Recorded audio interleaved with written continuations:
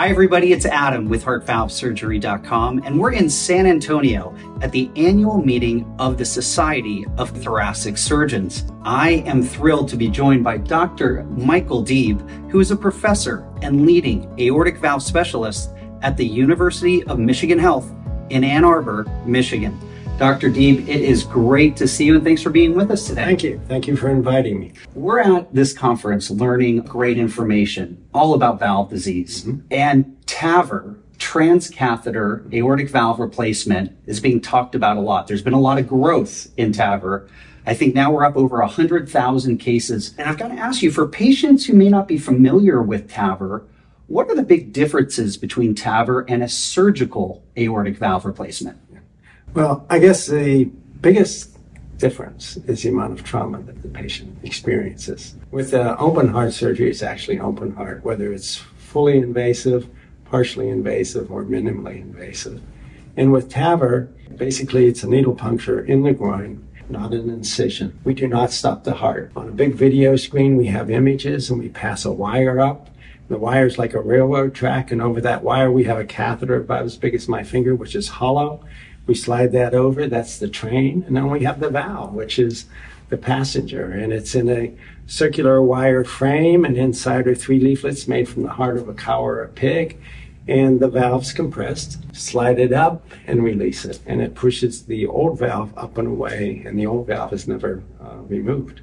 Well, that's fascinating, Dr. Deeb. Can you talk about who are candidates for TAVR? TAVR was first developed for those patients who had aortic stenosis but were older and couldn't undergo the trauma of open heart surgery. But otherwise, if we could get them through the surgery without the trauma, would lead good, longer lives. But as time went on, and it went so well for that patient population, we went from the non-surgical patients to those that had high risk, to moderate risk, to low risk. So risk has nothing to do with it now. It all has to do with lifetime management. And what does that mean? When I see you and you need an aortic valve, I'm not looking at you saying, what procedure am I going to do now for you? I look at you and I say, based on your age, your medical condition, how can I get you from where you're at back on the normal survival curve? How can I get you to, say, 85 years of age with a minimal number of procedures, the minimal amount of cumulative risk, and a minimal amount of trauma? Dr. Deeb, another question patients may have is, what is the durability of TAVR? Valvular degeneration is being quantified differently now. Previously, when we just did surgical valves, we would track the patients to a point where their valve deteriorated and they needed a second surgery, and we called that durability. Now what we're doing is we're following hemodynamics. We're following the gradient, how hard the heart has to work, when the valve is starting to fail and redevelop stenosis or develop a leak. And it's showing that, at a 4-year period, the hemodynamics in certain TAVR valves is better than in the surgical valve.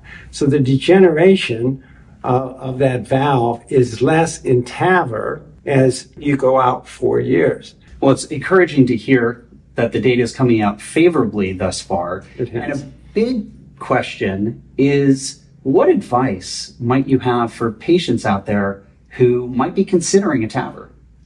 Well, my advice is to go to a multidisciplinary center. Go to a center of excellence where you meet both the cardiologists and the cardiac surgeons in a multidisciplinary clinic at the same time. They're working on the same team. They're not advocating either surgery or TAVR. They're advocating what is best for you, what fits for you in that lifetime management. Well, Dr. Deeb, on behalf of all the patients at HeartValveSurgery.com, patients all over the world watching this, thanks for everything you and your team are doing at the University of Michigan Health in Ann Arbor, Michigan. Thanks for being with me today. Thank you for inviting me.